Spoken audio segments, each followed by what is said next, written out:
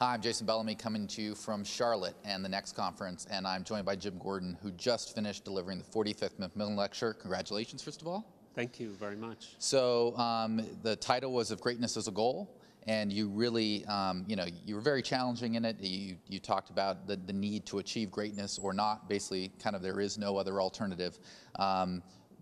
There's too much to encapsulate in a few minutes, but I want to focus on a few things. One of the things is you talked about how DPT students graduating today have so much more knowledge and expertise than, say, 40 years ago. You said, quote, it's almost like a different profession. On the other hand, you said there's a blind spot. What is that blind spot? Well, I think the success, there's been so much success, of the current DPTs, and that they have an assumption that the research that's producing that expertise that they're learning about in school is just going to keep coming, that there's sort of, it just comes out of a well, I said, or a spigot. Mm-hmm. But in fact, that's not the case. That continued research, clinical research that's going to produce better treatments is not inevitable.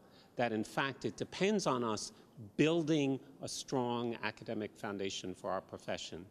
We have an academic foundation, but what I tried to show is it's still in a fragile, early development state, and that if we don't take care of it, nurture it, and build it, that we could lose that foundation, and the research that builds our profession would go away.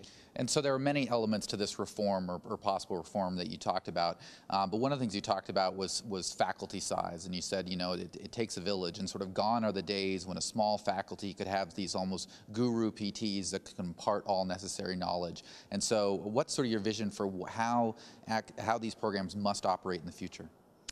Well, I think, in many respects, you have to imagine that a physical therapy program is like a small medical school, that it has to have a set of faculty who represent all of the branches of physical therapy.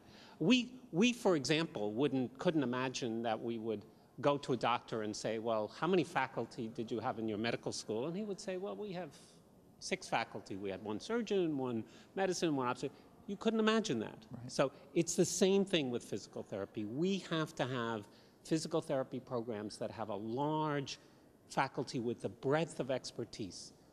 Not just one orthopedic faculty member, but orthopedic faculty members who are experts in spine, in shoulder, in hip, in knee. These are all specialized areas, and we need to have that kind of expertise. In neurology, there are different areas.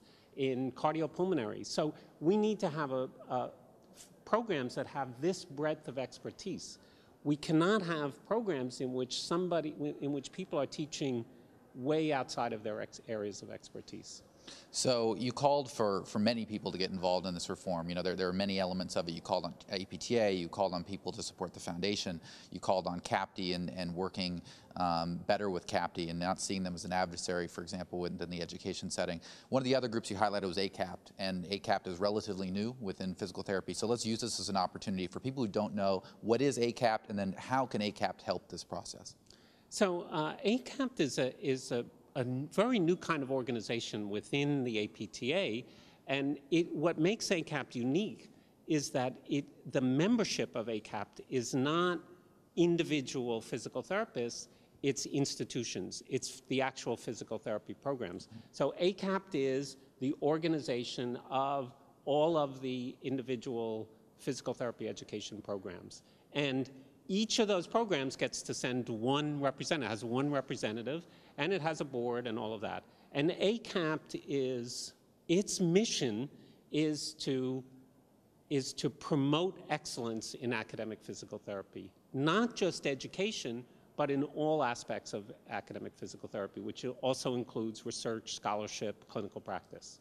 So again, you challenged, big thinking, not sort of setting the bar low, and that's what the McMillan Lecture is all about. So let me ask this: is there any in all this problem solving, which you admitted is not a simple problem to solve, and it may take generations, you said, is there any low-hanging fruit in this? Is there anything that you look at and say this would be a great first step? Well, I think the first step is that we have to take a look at, we have to, what I said, stop the bleeding. That is to say, we need to make sure that we're not making matters worse by allowing small programs to continue to be added to our profession, and these programs simply do not have the resources to provide the kind of education that doctors of physical therapy need. And we've had a major proliferation of new programs, and we need to raise the bar and ensure, there's nothing against new programs, but we have to require that new programs, that the institutions that start those new programs provide a strong investment in that program, so it's not, so that it is going to include research and clinical practice, not just teachers and students. Next is all about looking to the future, and never more so than in the McMillan Lecture. If you did not see the McMillan Lecture because you were not here, it is one of the offerings that's available on demand through the virtual Next conference, which you can register for after the fact as an on-demand offering if you want to see the McMillan Lecture in full. Jim Gordon, congratulations, and thank you very much. Thank you, Jason. I appreciate it. For more updates like this, you can go to the Next website. I'm Jason Bellamy. Talk to you later.